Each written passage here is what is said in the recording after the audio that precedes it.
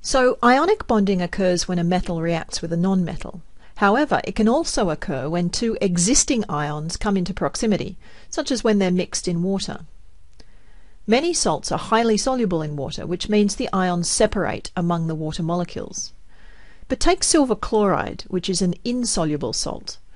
If silver ions meet chloride ions in solution, they'll begin to stick together to form ionic bonds, which will create macroscopic particles which are visible as a solid precipitate.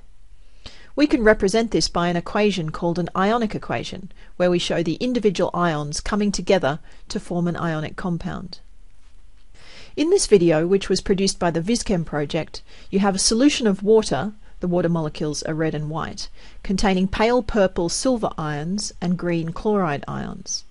You can see that as the oppositely charged ions meet each other, they stick together, that is, they're forming ionic bonds, and they begin to form a crystal. When the crystal gets large enough, it will be visible to the naked eye.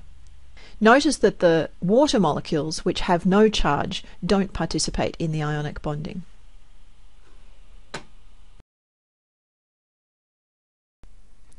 In this task, I'd like you to have a look at these two reactions, and I want you to figure out what salt would be produced when these two elements react.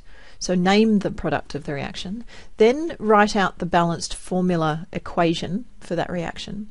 And then finally, like we did earlier in the video, draw some simple dot diagrams that show how the valence electrons are transferred between one reactant and the other to make the ions of the final product.